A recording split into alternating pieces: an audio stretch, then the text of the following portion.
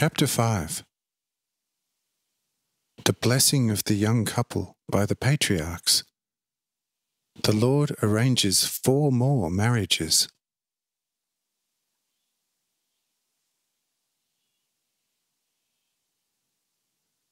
After this action, Abiram summoned Jared, Enoch, and Methuselah before him, and said to them, "Listen, your hut harbouring friends, brothers, and fathers has sufficient space to shelter not only Lamech, but also his wife. As long as you will be living together in peace and unity under one roof, loving only me, I shall live in your midst. It does not matter to your love whether visibly or invisibly. I shall show myself often to you and bless your house.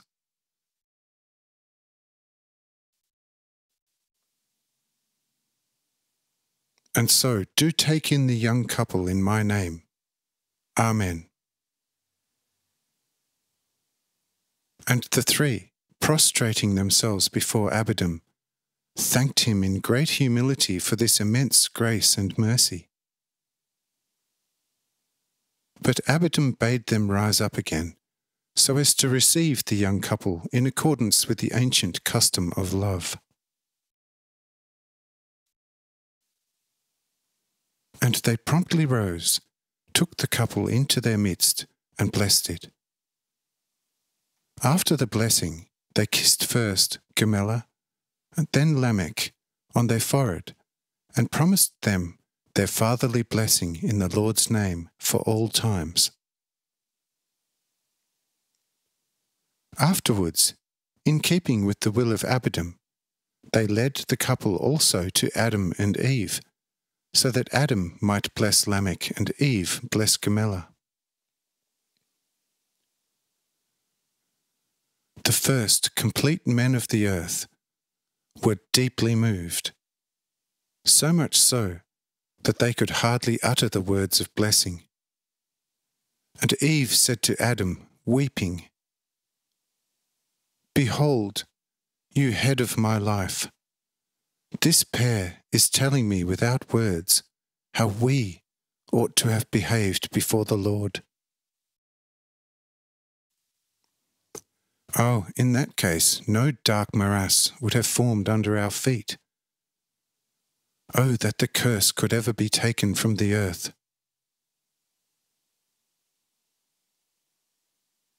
And Abiram said to Eve, "Your distress is justified. But behold, here before your very eyes, the foundation has been laid by me for that source out of which one day a living water will gush forth over the whole earth, washing it clean of the old curse."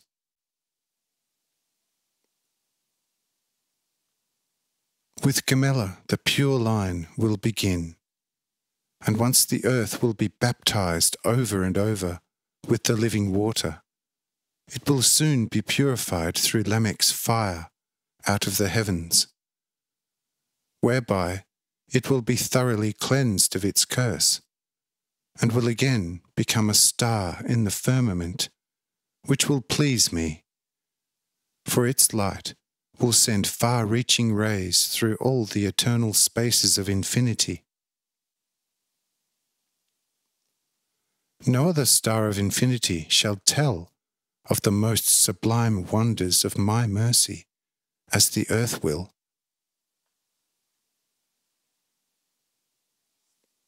But nowhere else let there be such a curse upon the serpent as on this scene of my mercy. I tell you, Eve, where I have poured out my greatest mercy, also my greatest wrath shall be poured out. All the innumerable stars shall be judged, according to their manner, by the angels. But the earth's generation of serpents and vipers, I myself shall judge, giving it the deserved reward in the eternal fire of my most severe anger and my most bitter wrath. Verily, verily, the dragon of Cain with all his captives will forever be punished in the densest fire of my wrath for his great iniquity, and there will never be an end to their great pain, and no one will hear their fearful wail of torment. They will be plunged into total oblivion, and no one will ever remember them again.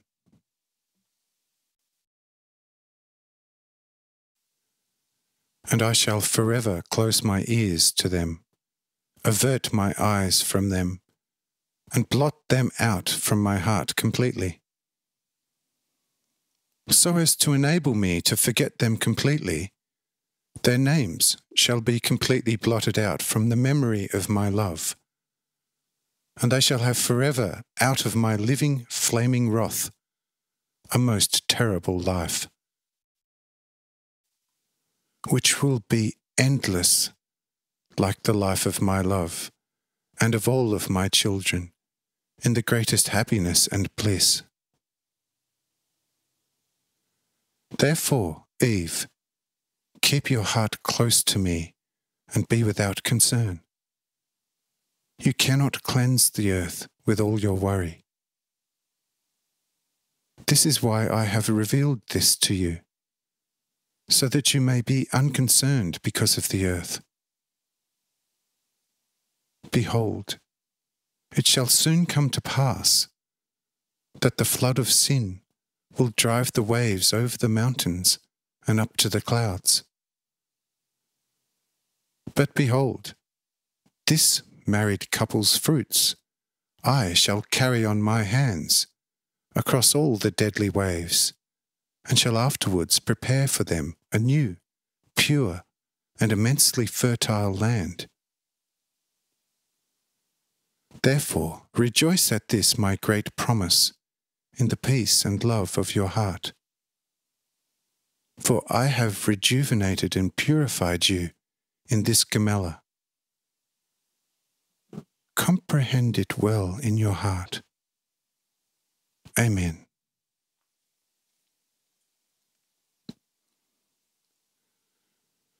Thereupon he summoned Methuselah and Zuriel with his other 4 daughters and spoke, Methuselah, you still have 4 good sons, whom I like and value. Behold, here, their wives. And you, Zuriel, behold behind Lamech the 4 brothers whom I want to give to your daughters. And Zuriel wept with joy and said, O Jehovah, how did I become worthy of such grace before you?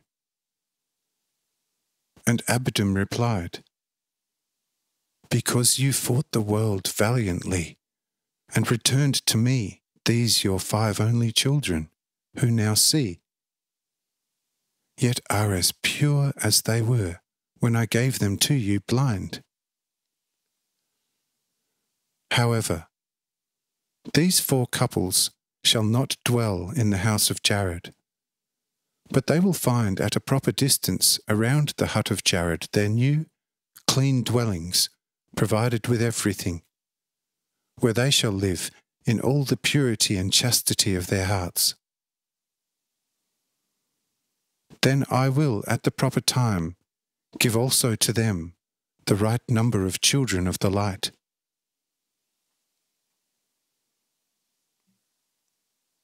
And now also, you 4 new couples, come to me, so that I may bless you and accept you as my children. Amen.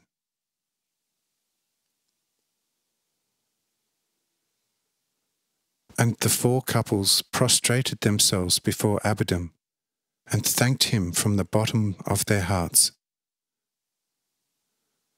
But he lifted them up, and, blessing them, turned them over to the patriarchs for their blessing, and, finally, said to Zuriel, who, in his immense joy, was weeping, Zuriel, now you also must come to me, to receive the greatest reward for your faithfulness. Behold, I now turn you into a great angel, and appoint you a faithful guardian and invisible protector of all my children. And from now on, you will at all times behold my countenance and rejoice in my light. Amen. And he touched Zuriel, and Zuriel became luminous, shining more than the sun, and soon disappeared from the sight of all.